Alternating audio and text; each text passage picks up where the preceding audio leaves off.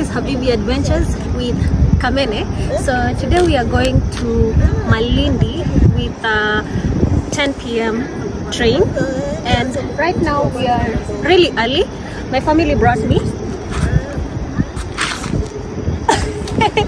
My family brought me, and as I wait for the others, we're gonna be chilling here for quite some time before 10. So it's 7:34. See you.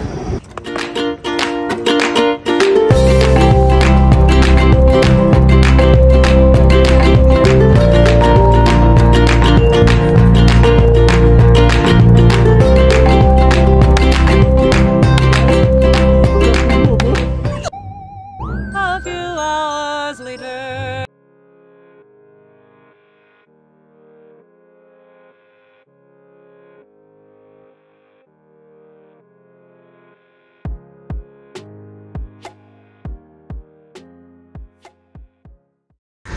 After 4 hours from SGR terminus to Watamu, we finally got to our villas, which is Chester Villas in Watamu. It's a 6-bedroom house, a very spacious and a very beautiful house. So we had our breakfast, refreshed, and went out for swimming.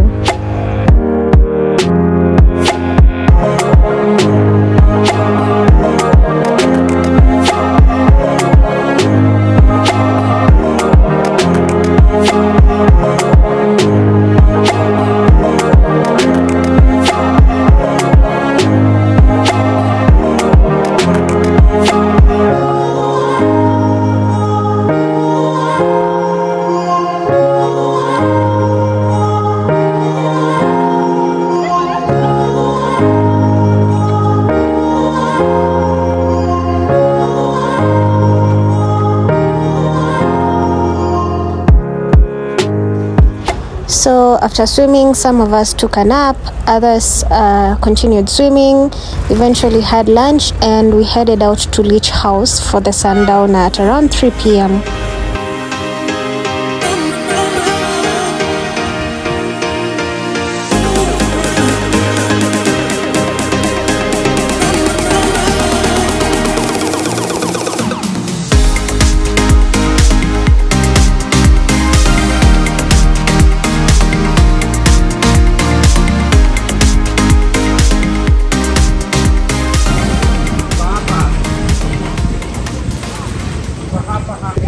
Redeemable. Hizi ni za 2000.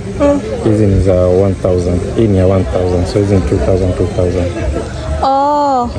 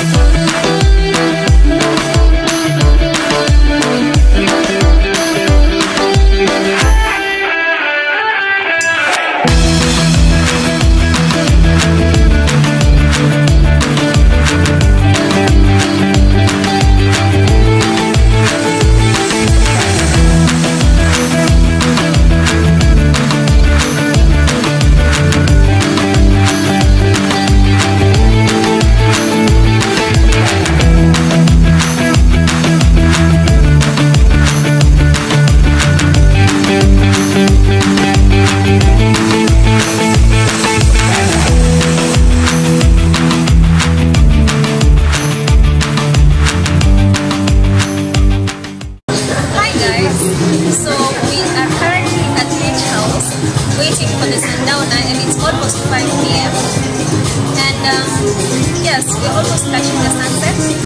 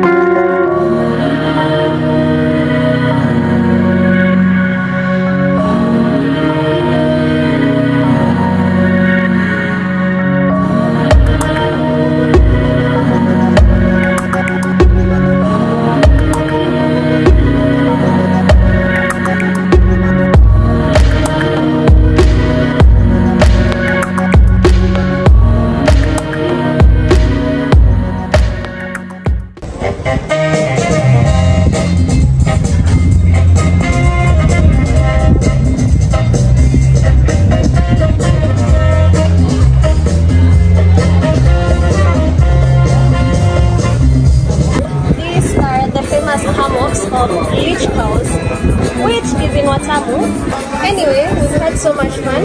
We are still having fun. We are here for the sundowner. It's 5:30 and we are expecting to see a beautiful, beautiful sunset today.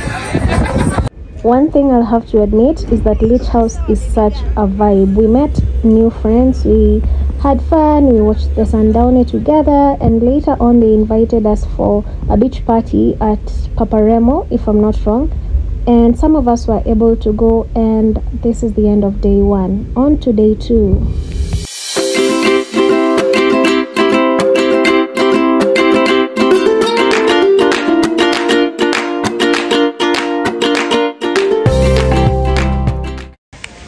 Today we woke up to go to the beach, and we were entertained by these acrobats.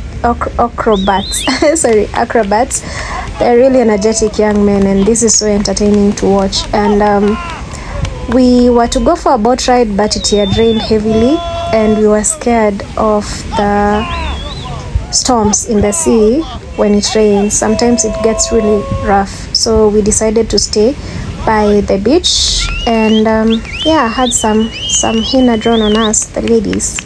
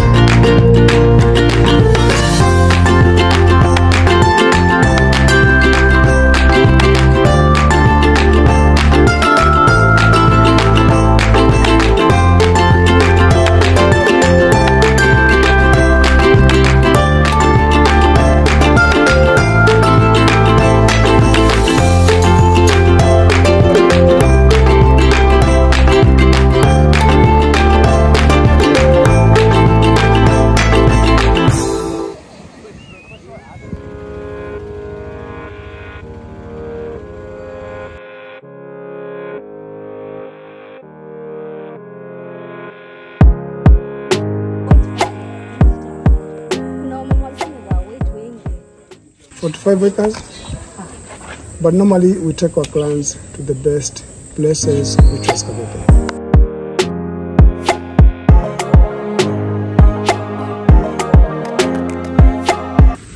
Come close. What wasn't a problem? There were 3 water wells. That's one of the water wells. But then the water table went down from 17th century. And that's one of the reasons which made the city be abandoned from 17th century. I'd like to give you the service, then we can donate for the family. Is it okay? I'm starting this. Are you ready? So this is where we officially start? Yeah, now that's what I said. 8th century, they came to East Africa. They just occupied the coastline of East Africa. They intermarried with the Bantu. When they intermarried, their children could not speak Arabic or Bantu language. They were supposed to speak Kiswahili. Kiswahili are words formed from brothers and from the Bantu. There's the inner wall, one of the mosques. Madarasa, it was a Muslim school. Big open air market and small open air market. Another water well. The first name of the city was known as Kilimani. So Kilimani and Nairobi, Kilimani of Gede. So Gede name started there from 17th century. In the 17th century, there was there out in Somali. There are people from Somali or Oromos, they were after water. They came all the way up to north of Malindi. After reaching there was only 3 water wells. The original so people that were killed or they just displaced, nobody knows what they went up to there. So the Somalis were very, very proud because they got whatever they needed. After some months, they changed the name from Kilimani to Gede. Very good. Gede is an Oromo word, the Gala word, Somali word, means precious, movement, somebody's name and a place. Okay. But then something occurred to the Somali people. Maybe God punished them because they came and fought the innocent people. Their major was the water. The water from the 30 wells changed from fresh to salt. All of a sudden? Like real story. Yeah. Yes. Then the water table went down. No more water. There's not even a drop of water down there? When I put the shoes, we just straight away how do they put the shoes? Means that there he found some Chinese cash. The sort people are given the Chinese coins from 15th century so that they could produce their own money, they couldn't afford it. And also they found some beads, shanga from Italy, 16th century. Those were only places for the ladies. A advisor's room, sitting room for the Sultan's family, so many toilets. On the century, there's no cement. Then how could they join the stones? They had corals and soft corals. They burn the soft corals. After burning them, they smash them. They get the coral raga. You know coral raga? Like powder from the soft coral. The coral raga, limestone, red earth, mixed with water as a mortar for joining the stones. Can you see? So it makes the stones. The toilet. Servants. No, the sultans. With the sultans is intention. 2 clay pots of water. They get the jug of water. They go to the washing room. Oh, they were Muslims, yeah? Yeah, they're Muslim. Safe room for keeping the pot on that first. Gold, silvers, ivory, etc. The sultan had 4 wives. When they died, they were buried there. First wife, second one, third, and the fourth wife. And the remains were left there after excavation. Also, they're still here. Yes. Hapa kuna maiti yani. Yeah. Palace annex, Sultan's residential and his family. Watoto wenu wa Sultan walizikwa hapa. Sultan mwenyewe akazikwa pale, the first Sultan, and the remains are still there.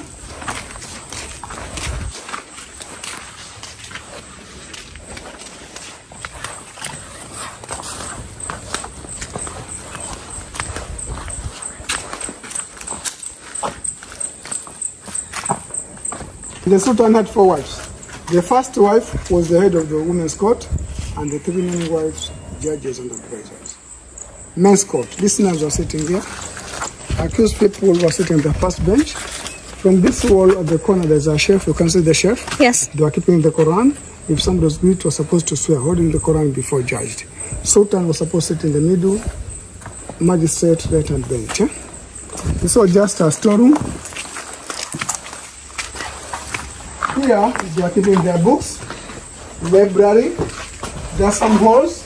You see the holes over there? Yeah. There are some pegs inside the holes. So they're hanging the sitting carpets or the sitting mats. Are we together?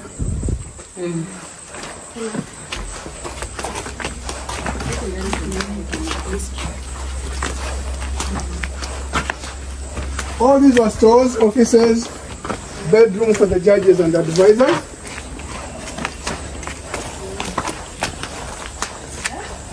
On those centuries, there was no cooling system, but here they had their own homemade cooling system. How? From there up to that end, there was underground channel of water 3 meters deep. That's why you can see those 2 holes. If they're passing here and goes to flat roofing, they feel the coldness underground and the homemade air condition. Are we together? The door of the palace, that's the logo of the Gede Ruins. Kabla hujanasa picha hapo hujafika Gede Ruins. That's the logo of the Gede Ruins.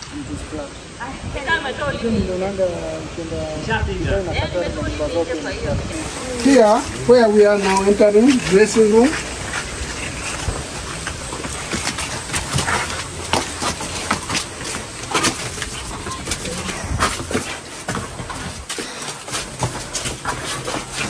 Houses flat roofing, that was the bathtub. Oh, this is a bathtub. Yeah. And this is the flat roofing.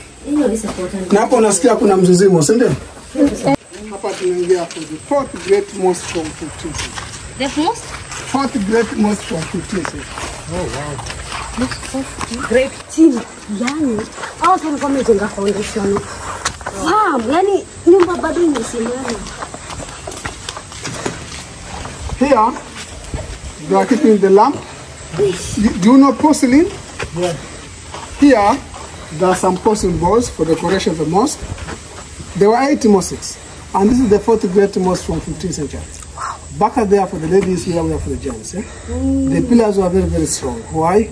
Heaviness of the flat roofing, 30 centimeters. Wow. Today we can see our fellow Muslim. They are calling their friends for the prayers 5 times a day. But there isn't public address. On the century, there was no public address. Then how could they call their friends? A very, very important person was buried, they know names. And they took the design of the footed pillar from Madagascar to the city. Then why was it named footed pillar?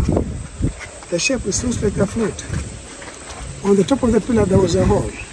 So when the wind blows for some sound on top. If they are passing there and they hear the blow, they are just recording who was buried there for that 9 hours. Are we together? This when he was there for the excavation, already the city was abandoned from 17th century. So he found some rabbit patches. Can you see rabbit patches? Some of them they just collapsed. So these are just dates. He took the dates from the wall to the sun but down here. AH, Islamic calendar, means after Hijrah. AD, Christian calendar, and Dawning. All these are tombs. Two graves only. That's the public grave there. So Okay, let's go to the museum. Interesting. So this is Arabic. Not sure Arabic.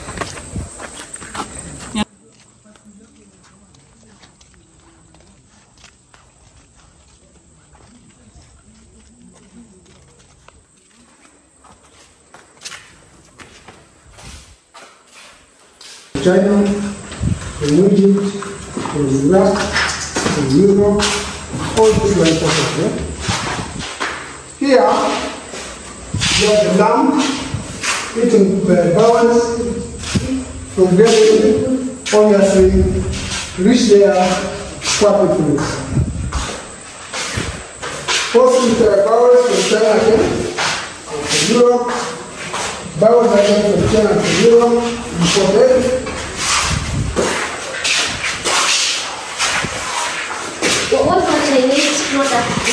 This rain won't catch up with us. We are at Mamrui Sand Dunes and I'm right behind the beach. And I'm gonna show you how the dunes look like in a few. But right now let us enjoy the beach.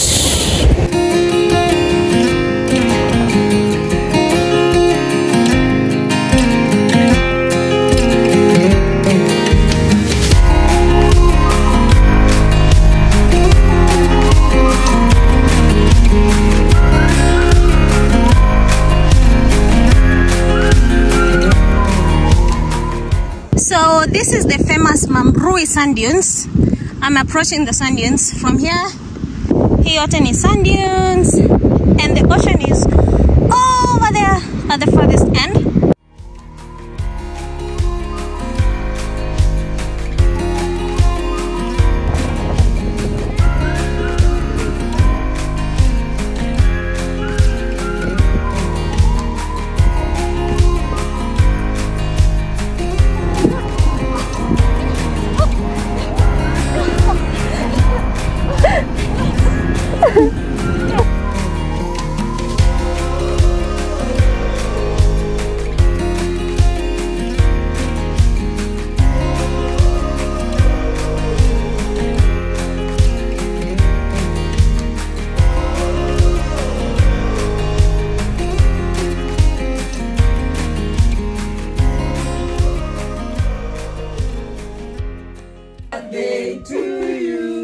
Happy birthday, dear Ruth.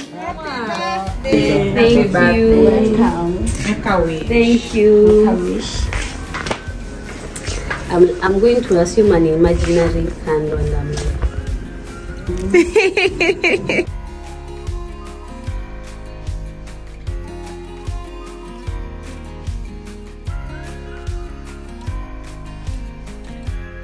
Kata kata keki, kata kata keki, sio ugali. Happy birthday to you. Happy birthday, dear Ruth. Happy birthday to me. How old are you now? Welcome. You're welcome, cupcake. Hello. So at the moment we are at the SGR. We have just finished our trip and we are going back to Nairobi with the 3 o'clock train. I don't know if you can see that, but yeah, we're on time because it's 2:15. So we have to wait for like 15 more minutes so that we board the SGR and then leave for Nairobi. But so far our trip has been successful. We are grateful and we thank God. Thank you so much for being with us and watching my video. Please be sure to like, comment, share. Bye bye.